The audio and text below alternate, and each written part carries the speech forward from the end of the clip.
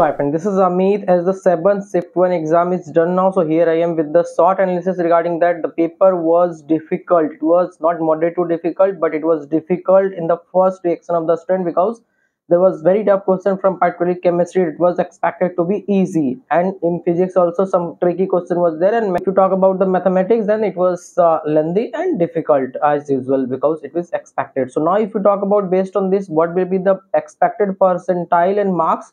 So for 99.5, 200 marks is required. For 99, 170. For 98, 155. For 97, 140. For 93, 110. And for 90 marks is required. For 80, 75 marks is required. Now if you talk about the category wise cutoff for general, in this shift 110 to 15 marks is required minimum to qualify the advanced exam. For OBC 75 to 77, EWS 77 to 79, SC 40 to 42, ST 30 to 32, and for PWD just need to reach the center and you are qualified for examination.